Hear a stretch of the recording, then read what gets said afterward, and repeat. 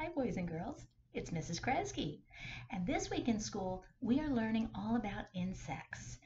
And Mrs. Helsel, one of the other teachers, has already taught you how to make an insect. She taught you about all the different body parts an insect has. So I thought it would be really fun to do my insect song with you.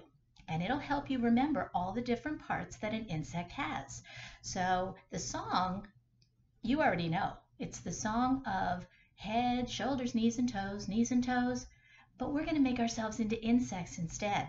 So when we sing head, we're going to point to our heads because we have one of those just like an insect. But then insects have another part in the middle called a thorax. So right here, this is going to be our thorax. So when we sing about a thorax, we're going to point to our chest area, thorax, and then insects also have an abdomen, which is down a little bit lower, right down here near where our bellies are. So we're going to call that our abdomen and point to our abdomens. Then insects also have eyes.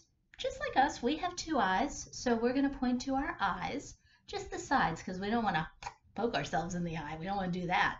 So point to the sides of your eyes and a mouth. And insects also have antennae, which we don't have, so we have to make them using our fingers. So you can put two antennae right on top of your head, and you can even wiggle them if you want to. And then insects have 6 legs.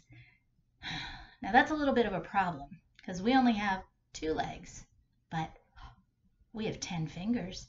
So how about if we borrow 6 of our fingers to pretend that they are our insect legs? So count out 3 on one hand, 1, 2, 3, 3 on the other hand, 1, 2, 3, and put them together, that's 6. 1, 2, 3, 4, 5, 6.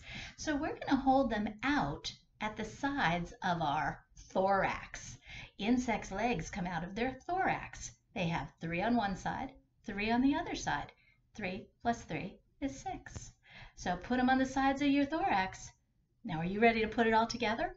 All right, we'll go slow the first time, but then we're going to get faster, and then we're going to get really fast. Let's have some fun. The insect song. Here we go. Head, thorax, abdomen, abdomen. Head, thorax, abdomen, abdomen.